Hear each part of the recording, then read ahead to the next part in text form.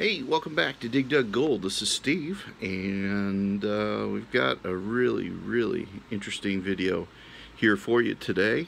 As many of you know, I have been messing around with DIY fluid bed system for one reason, because I don't have a whole lot of room to work with, and two, the material that we have here in Alabama is all clay pretty much, and I need something that will soak and wash the clay out.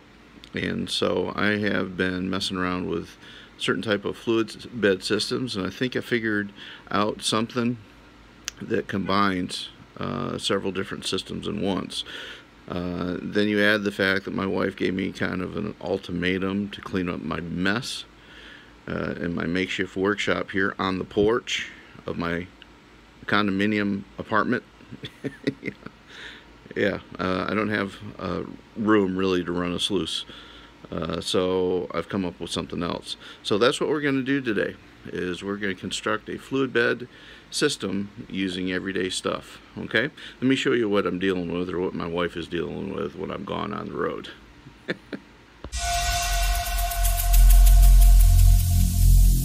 Every single day I'm gonna make something great. That's my way. Every single day I'm gonna make something great. That's my way.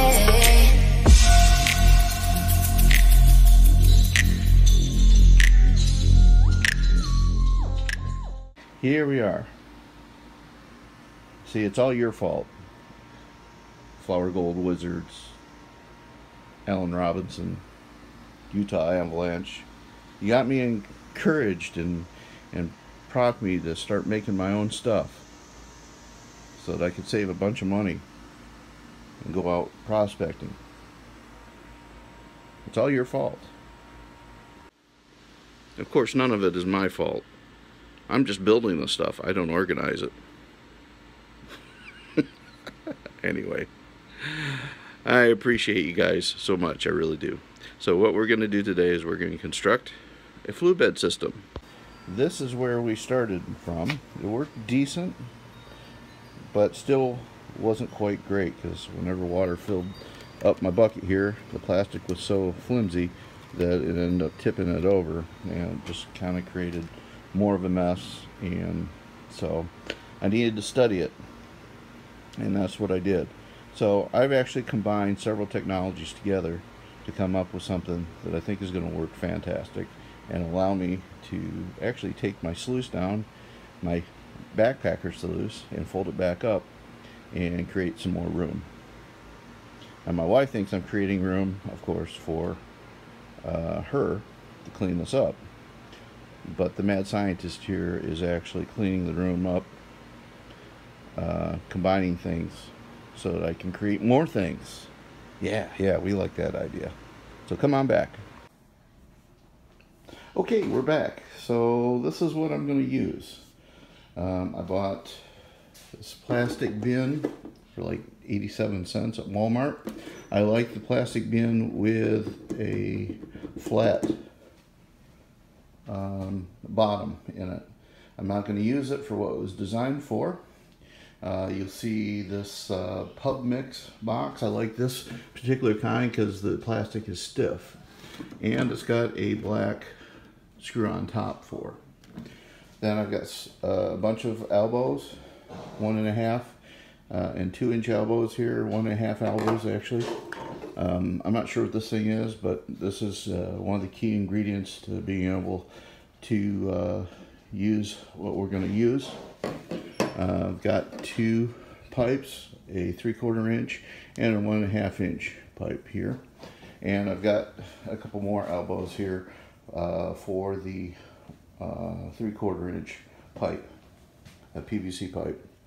I'm also going to be using a 45-degree angle nozzle, and I'm going to fit a sprayer nozzle to that too, to give it some pressure when it's in the pub mix container. It's important to use something that you can see in, so you can adjust your valves as accordingly.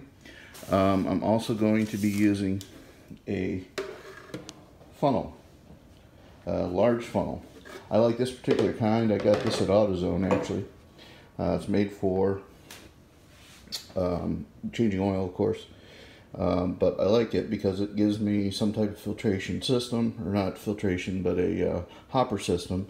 But if you notice this on the side here, there's a bunch of screen meshes that fit in there as well, that just clip in there. So for your fine gold and things like that, you can use that as a way to filter out your sands. Okay? Now, for my particular use, I'm not going to be using that, because what I've done is I'm going to construct not only a fluid bed system, but I'm going to have a Cyclone system that I'm going to build out of the pub mix container. And then I'm going to use a deep trap coming out of that system as well, to trap the fine gold. So what will happen is I will do this upside down on top of the container. I have a screw lid here where the heavy gold will drop down to, and I can just screw it out and pull out the gold. And the idea is that the dirt would separate and would come through this system here, this pipe here, and then through my elbows create a deep well where I'll use I'll fit it with a silicone mat here. I've taken some carpet from Home Depot that was $2.48, 1 by 1, 1 foot by 1 foot, and I'll cut it to fit my trap here, and I'll lay it inside there. So the large gold will fall to the bottom where I can unscrew it and then screw it back on. Be nice and easy that way. And as it funnels out this 45-degree, I guess, T, then it'll be trapped. The fine gold will be trapped in my trap. So I'll be using several different types of technology. I'll be using a deep trap, a Cyclone, and a fluid bed all together. So come on back as I'll keep filming as I end up putting things together. The first step will be putting my pipe together first. Okay? All right. Thanks. Okay, step one is trying to figure out where my center point is. This is very important because you want top dead center. You want the weight evenly distributed between east, west, north, and south, if you will. So now that I know where top dead center is, now I can trace out my outline of the bottom end of my pub mix jar and create a circle that way, and it should be nice and even and should be able to equally distribute the weight so it stays level. Okay, so I did a little math here to make sure that I was right at the center before I start tracing out my circle. So I have to figure out what the center of the circle is, which is 4 and 4 1/4, and then I have to figure out from the sides. I subtract whatever the side is that I'm working on, subtract 4 1/4 from that side, and then what's left, and I just divide it by 2, and that's where I come up with where I'm at. So sitting this on here like this, should be hitting all the lines, and when I do hit all the lines, there we go, I know where top center is, right there.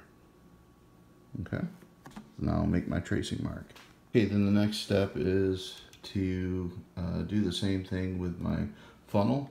My funnel is going to fit on top of my 45-degree T here, a 1.5 inch T, which I did, and I traced out where I need to make a couple snippets all the way around my funnel so it fits tight into my T there. Okay, the first thing you need to do before you start actually constructing and putting together your pieces is you need to make your marks, or where you need to make your marks at. This not only makes sure that you've taken the time to be accurate and balanced, but it also gives you the opportunity to plan things out a little better and think things through while you're doing it. Typically, I'm not that way. Typically, I just do it by sight and do it like that. But this system is too important to be able to do it that way. This is the system that I think will work to separate gold a whole lot easier for those of us who are okay panners but not great panners. This system will be able to allow us to chew through the dirt and separate the gold from the dirt a whole lot quicker, I think. So let's make our marks. Okay, the next set of marks we need to make is at the top of the pub mix jar that we've got. Fortunately, they've done a job for us already. Top dead center is right there. How do I know? Because there's a center X, and so there's another good push for buying Utz pub mix. So in fact, if you feel that right there, there's a little bump there where top dead center is.